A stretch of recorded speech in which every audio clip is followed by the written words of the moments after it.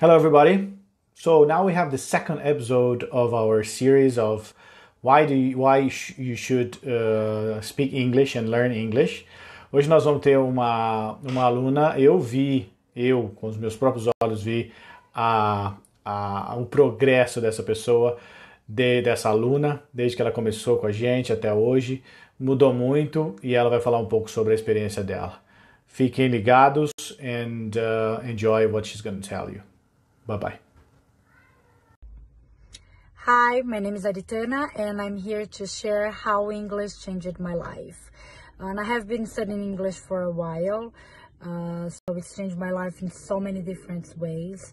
Like, give me the chance to travel around the world and in a comfortable and safe way because I can communicate and understand everybody. So I already visit more than 20 countries. I have friends around the world. I could learn more about different culture, behavior, and the ways that to share the life. So it's awesome for me. So if I could give you an advice, it's introduce English in your life. Thanks and bye.